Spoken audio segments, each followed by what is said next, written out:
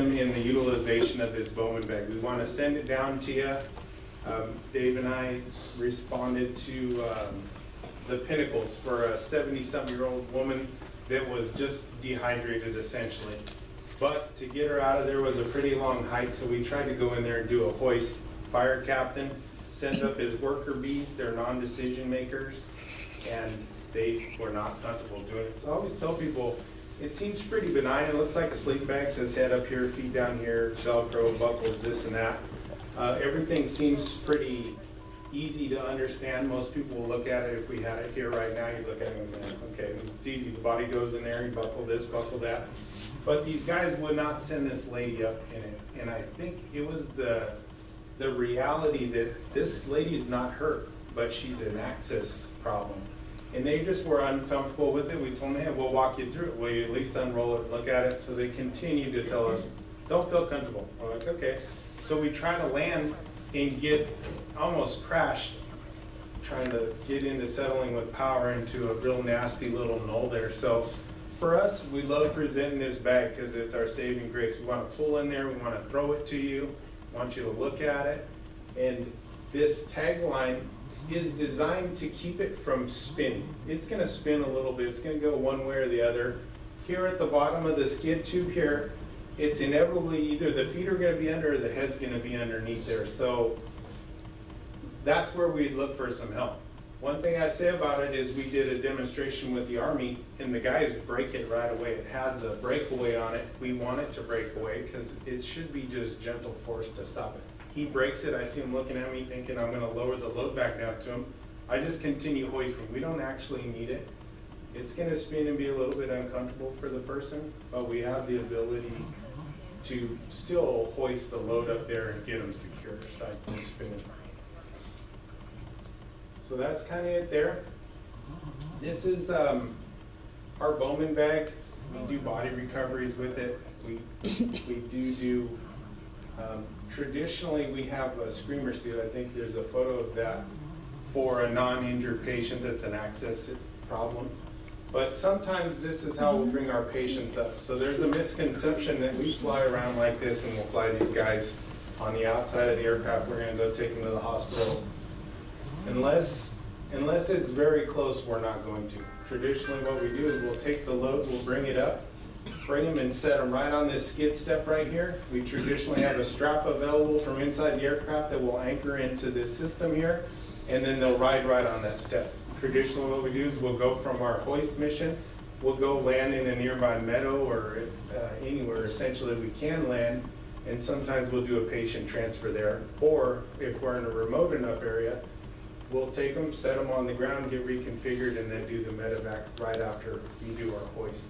But most of the time when we do hoist rescues, we made arrangements for an air ambulance to be there. If they meet criteria, we don't have to do all of it. We want to be able to do what's right by the patient, so we'll have an aircraft where we'll come in and do the hoist. When you guys are in your normal control mode, do you have to reconfigure for hoist rescue operations? Is that an actual reconfiguring? Yes, it is. Okay. Yeah, so I don't think this video closes. But so when we are in our patrol mode, we need to at least land. I need to put on a harness and get into the back. So sometimes it entails we'll strip the aircraft completely, but if we did a hoist rescue around here, because the aircraft's powerful enough, sometimes we don't even have to unload our equipment. I'll get out, put a harness on. We have a nylon guard that goes on the skid there, and it keeps the cable system from getting caught up in it. And then we'll extend the hoist boom and be able to knock it out. So for me, we train a lot in helocast, we call it. So our plan is if there's a victim in the water, we're gonna land, pick up a rescuer, a swimmer, and fly him out to the victim and deploy him. So even that, we'll need a model reconfiguration. I'll throw on a harness, hop in the back, get my victim, probably tie him in with one of those tactical restraints, fly out to the patient, release him, guy jump in the water, gal, and stabilize them until maybe a boat gets there. Or we'll go back and get really reconfigured to do the hoist. So it's kind of just how tight the space is in there. What's your reconfiguration time for like rescue operations typically? So like I say, so if it's just going to be a helocast, it'd probably take us about 5 minutes. That's just get completely reconfigured. We do a safety briefing, get our plan together, and go do our rescue. A lot of times there's more time than that. We try not to get rushed into a situation. A lot of times we have to sell the fact of what we want to do compared to what they want to do. They want to do a rope system, high angle, blah, blah, blah, you know, and we want to just get in there and get out real quick. So roughly 5 minutes, I'd say. You can get turned around pretty quick. Thanks. Yeah. They have a video of these guys doing a rescue like this, and the litter is actually tied into the rock face there. They send down the hook, the guy grabs the hook, ties it in, and then I believe for about 2 minutes, the aircraft is tied in through the victim into the rock wall. The pilot is constantly fighting burbles and different things, and so for us, we want to either be the victim's tied to the wall or the victim's on the hook with us. So I always joke with the guys when we're training, it's like fishing to me. Once we have them on the hook, now we're their new safety. They're coming to the aircraft, and we're going to get them out of the situation. So that's our screamer. Oh, weird. I wonder how it got its name. You know. You know, it's funny is, so we have a cinch collar, you'll see it here shortly. The thing is terrible. It has essentially 2-inch webbing, and it cinches around your torso until you can't be cinched anymore. So we have victims, difficulty breathing or something like that. Imagine putting a strap around somebody and lifting them by. They call it a cinch collar or a horse collar. If you've ever used that thing, you'll love the screamer. The screamer is like a diaper. You just sit back, relax. Most people who ride on that are pretty happy. Yeah. This is a lady. This is a non-injured person, but she fell down into one of these gorges by her house, and she didn't want to leave her dog, so they hoisted her and her dog. You know, it seems like misuse. You know, somebody would probably get this, and the bloggers would say whatever they want to say about it. But the woman is down there, so until you're down there stuck in a canyon with your dog, who you obviously care about, you know, it's never important to anybody until it's themselves or their family member. And for us, it's not a safety issue. We don't feel we abuse it. We feel very safe doing it. We have hundreds of hours training in it. So that's that cinch collar I was talking about. Kind of funny, it has this padding all around the outside. It's got the strap on the inside. The part that cinches down is on your body. So that just gives it a little bit of flotation, because we do use that in the ocean.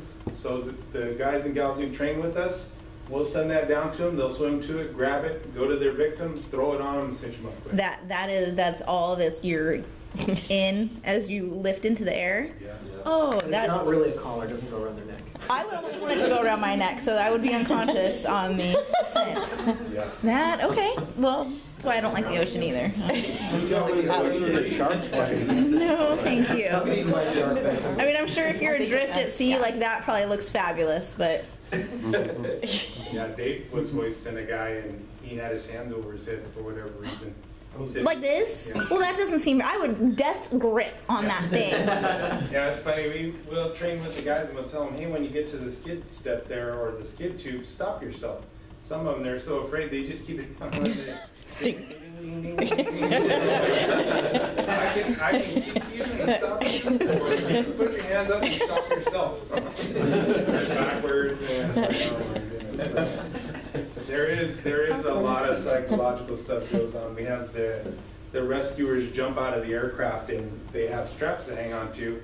And if we do a double deployment, they count to each other to coordinate what time the load comes off the aircraft. So some of the guys, some are more courageous than others. One guy, he holds on to the strap, and he can't let go. It's his psyche's doing it to him. So he's completely extended, and then finally snaps out of his hand, and he's falling sideways. But the other guy did like a swan dive or something. Three and go. Yeah.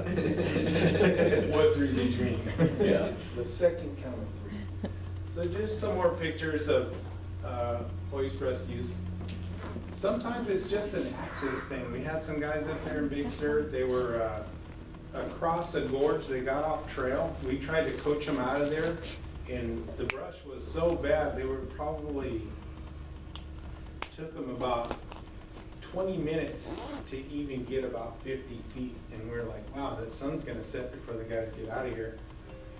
So we reconfigured, went over there and hoisted them out of there. Non-injured, but for us, it's the right thing to do. Until you're stuck overnight out in the wilderness, then Scott, you might already gonna speak to this, but when you say we reconfigured, what does that mean? okay, so we talked a little bit about it. So we have Was I out? multiple Yeah. reconfigurations. You don't have to repeat for me. No, it's not a repeat because we didn't really go into a medevac reconfiguration. So what happens is as we patrol in our patrol configuration, I sit left seat, Dave sits right seat, I run the radios, the map, the camera, and Dave flies, runs all his air-to-air traffic and stuff like that. When we land, we like to have all our stuff with us. So like I say, we fly roughly 5,000 pounds, but we have heat, spare air for if we're over the water with flotation. We have that in aft cargo. We have extra medical equipment. We have go bags. We have our backboard. We have our litter. We have everything with us. So if we go up to the Sierras to do a rescue at 11, 12,000 feet, we might land and get rid of all that stuff. We'll unload everything we have in there, including our FLIR ball. Hopefully we won't even have it on our way up there. But so that reconfiguration would take a longer time because we'd unload all that stuff. If we do a simple medevac reconfiguration, we figure that takes us about 5 minutes. We'll land. My seat's gonna come out. It's gonna go into the right rear position back there. It's on rails. We'll grab the litter from that right rear and span it out on the left side there. And then kind of depending on, we did 141 in Clark a couple years back, and it was 108 degrees, and we took off with about a 7-minute flight. So we get there like, wow, we're very hot. So we actually had to leave the aircraft running, burning fuel, and then we had to unload even more than normal. So our reconfiguration took a little bit longer, but what I notice is they're not waiting for us 9 times out of 10. They're not going, oh, I wish you guys would reconfigure quicker. They're darting still. They're doing all this critical care, and we're like, okay, bring them when you're ready, you know, so they're just wrapping up some of their last minute stuff they want to get done on the more critical patients and get them to us. But essentially it's to transform the aircraft, whether it's going to be to take multiple passengers, take rescuers, do a hoist, do a medevac. We just have our equipment with us. So. And kind of the way it works, so let's say we're landing for a medevac out at the Y, and you guys are there. Scott will get out and go do his face-to-face with you or see multiple patients, start helping out. And then I stay at the aircraft and reconfigure, and I'd say more often than like 99% of the time, by the time you guys bring the patient to the helicopter, I'm kind of sitting there waiting for you. Or we have radios, we can talk back and forth, because just because we're there doesn't mean we have to transport. We've done it a bunch where he'll take off to the patient, I'll reconfigure, and then I get the radio call up, we're not taking them, they're going back around. So put it all back together the way the patrol configuration, and we're back off. So it's pretty quick. Do you guys have any time parameters as far as how long you can be on scene? Our only parameter is fuel. Like Scott said earlier, we're there to help you guys. So even if it's just an extra set of hands, just because we land, doesn't mean we've landed at the dunes, we happen to be patrolling, there's a crash, we'll land, we're there before anybody, you know, as long as we can keep the knuckleheads away from us on their quads. We'll land, assess, then we can either slow everybody down or, you know, hey, you guys can reduce to 2, it's just a bump or a bruise, or hey, this guy's bad, we're gonna need more resources. So our biggest battle is weight. So picture the helicopter hanging off a string from the center, and we got to keep it balanced for it to fly correctly. And then our max gross weight, so fuel, and then if we have too much fuel or too big of a patient, then more equipment's got to come off. So that's kind of huge. If you guys are on scene and it's looking like a medevac, give us a heads up on, is the big boy or 300-pounder, or, you know, we can kind of, I can start making those adjustments while you guys are doing your face-to-face on the medic stuff. We can start dumping equipment into a patrol car. If we're out in a rural area, we'll just leave it and then drop the patient off and come back and get it. So. Hopefully the relationship we have is you guys recognize us as an asset. it seems to me like the first thought is criteria. To us, we're like, we only need to meet criteria to transport. We don't need criteria to respond, to assess. Like say in the very first slide, if we're flying along, we see a TC, and we're all pretty good at it. We're like, wow, everybody's pretty frantic, probably bad situation going on, or people are, you know, talking on their phone, calling for their tow truck or whatever. Well, and I had that scenario, we're flying over Atascadero, crossing 41, and a rollover comes out. And I literally look down and there it is. Nobody's on scene, it's just getting dispatched. And it's right next to a big, huge grassy field. And so I'm kind of looking with the binoculars, and this was back when I was working at Miami. Everybody's running around, the car's upside down on its roof. And I'm thinking, that's bad. You know, everybody's running to their car, running back, it's kind of frantic. So we land and I go do the assessment stuff. And it turns out she wasn't very hurt, people were just panicked, but I probably had like 4 messages from the EMSA on my desk by the time we got back to the office, and it's like, we on-viewed it, we can land, we can assess, you know, it doesn't mean, we didn't transport them, they went by ground. But like Scott's saying, that's kind of in our realm, so if it's safe and we can get the thing down and you guys need a hand, like them landing on the freeway for the code and traffic, we'll do it. And EMSA is kind of, they don't govern that part of our job, or the rescue part. So hopefully it's not a mindset of, oh, they're here and now I'm gonna get QI'd, or I have to meet criteria, this, that, or whatever. Hopefully you confide in us and say, hey, this is what I'm thinking. I'm thinking this way towards you guys transporting, or I'm thinking towards me transporting. For us, we just wanna assist the system. So we'll always offer up to ride with you. If you guys ever need an extra medic, that's fine by us. We don't need to transport a patient. We're not generating money. We don't bill. So for us, in our opinion, we're just truly here to help. Whether it is an extra set of hands, hopefully the relationship's not like, ah, man, now I gotta wonder what this guy's thinking.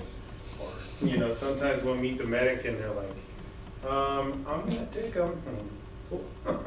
Cool, you take him. Or they'll say, hey, she's spitting up blood. Okay, I'll take him. Or, you know, we'll work on it together. So this is up there in Paso. The creeks ran one day. Yeah. So to me, this makes it to the newspaper and everybody beats us up. It's an abusive thing and blah, blah, blah, blah, blah.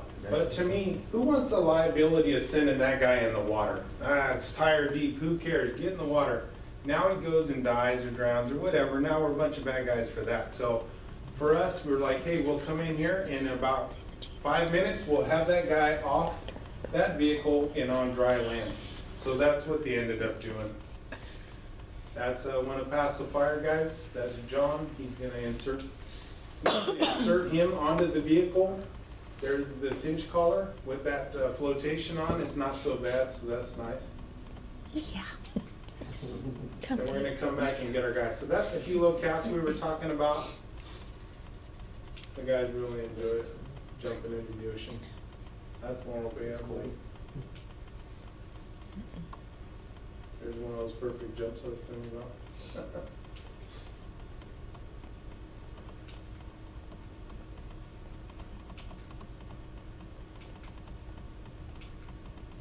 Kind of funny, sometimes we go out to the ocean, it's like a lake, and it's very easy, and then sometimes we go out and there's these huge crashing waves, and it's like. So that sling load, we talked about it a little bit, so that's actually, that rope is connected to the belly of the aircraft. It's right beneath our center of gravity, so we can lift 1,660 pounds. And it's funny, we always brief that we can do it, and the average load of marijuana we do, or debris from a marijuana grow, is about 800 pounds. So we lift it up, and the aircraft has an indicator, hey, you're picking up pretty heavy weight, but we always talk about 1,660. We train with the guys to do a horse rescue, and we always use about this 100-pound fake horse. So all of a sudden, the guy says, hey, the vet is willing to let us use his mare and oyster or short hauler. So we're like, well, wow, how much you weigh? He says, I don't know, roughly 1,500 pounds. So well, we've been saying this for a while, so we have to put our money where our mouth is. So we come in there, the poor thing, they gave her so much whatever they give her. She can hardly stand